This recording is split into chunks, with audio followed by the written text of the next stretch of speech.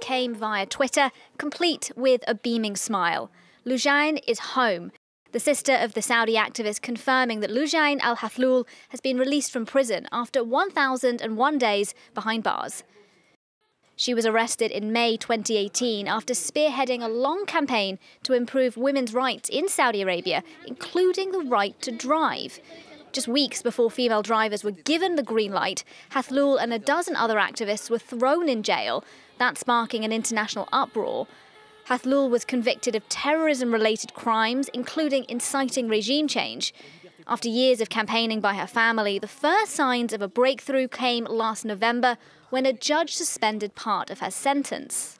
That offering hope her release could be forthcoming.